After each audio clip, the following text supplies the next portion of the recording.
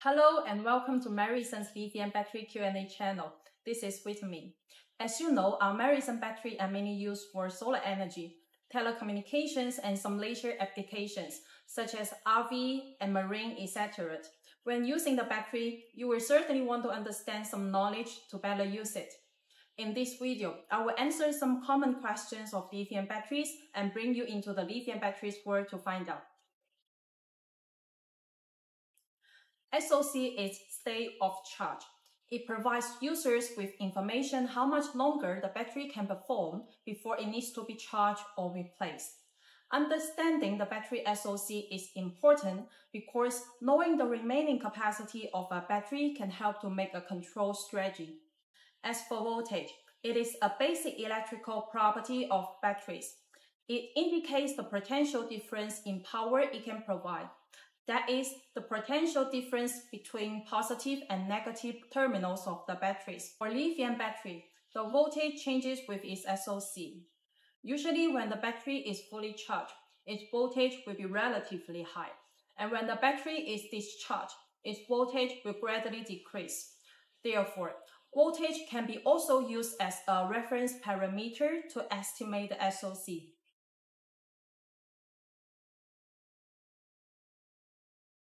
One of my clients had a problem before. He noticed that the SOC on battery and inverter are different. He asked whether this would affect the system performance. Since the logic of inverter and battery compute SOC is not the same, it can be divided into two cases to analyze.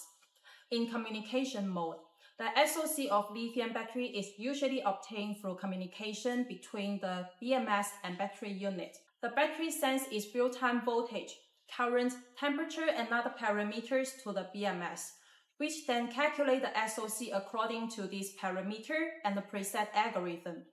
While in voltage mode, the SOC is estimated by measuring the battery terminal voltage. The terminal voltage of the battery will change as its SOC changes. Therefore, it is normal that there may be variations between the two when monitoring and reporting the SOC, because SOC is just a reference value. As long as the difference is not large, it will not affect the normal operation.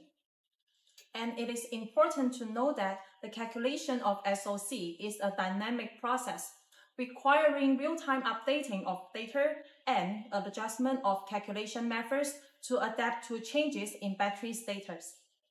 In order to ensure the SOC reading on the battery and inverter is accurate and reliable, it is necessary to regularly calibrate and maintain the battery and inverter, or reach the communication between the battery and inverter too.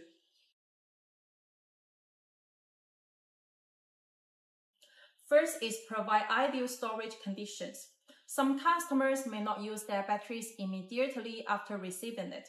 And the good news is that the self-discharge rate of lithium batteries is very low, and under proper storage conditions can greatly affect the battery service life.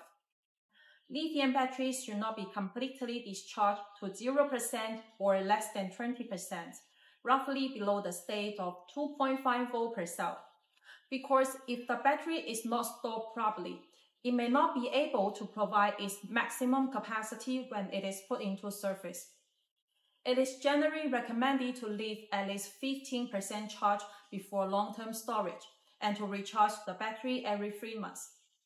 Once I encountered a case, the customer's system was working good after he traveled a month. He found that the battery cannot turn on.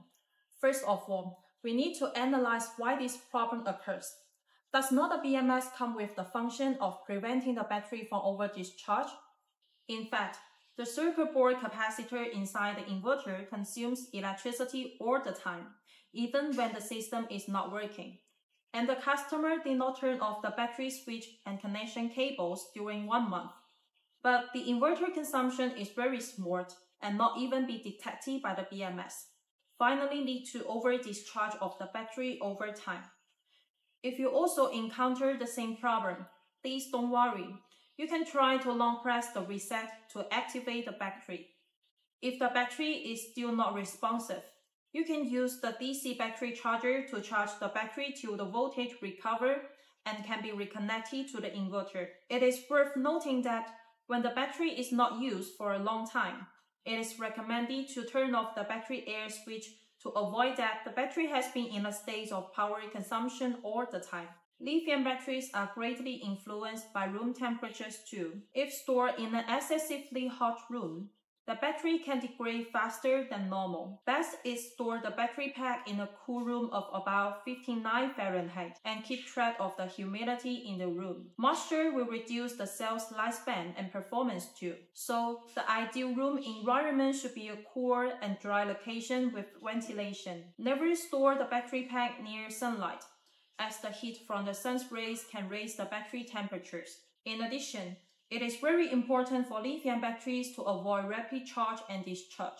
Otherwise, it may lead to changes in the internal chemical structure of the battery, affecting its performance and life. In general, discharge to 20% to 30%, then should be charged again. Slow charge and discharge help protect the battery and extend its life. By using BMS can help you monitor the battery's state of charge as well as its temperature and other factors. All MeriSun batteries are equipped with highly accurate BMS, which can effectively monitor the real-time data of the battery and provide data to the inverter to achieve communication compatibility, which can greatly protect the battery, improve the stability of the system, and reduce the probability of after-sales. It's the best choice for your solar batteries. I hope this video will help you. If you have any other questions for lithium batteries, welcome to share and discuss with us. See you next time.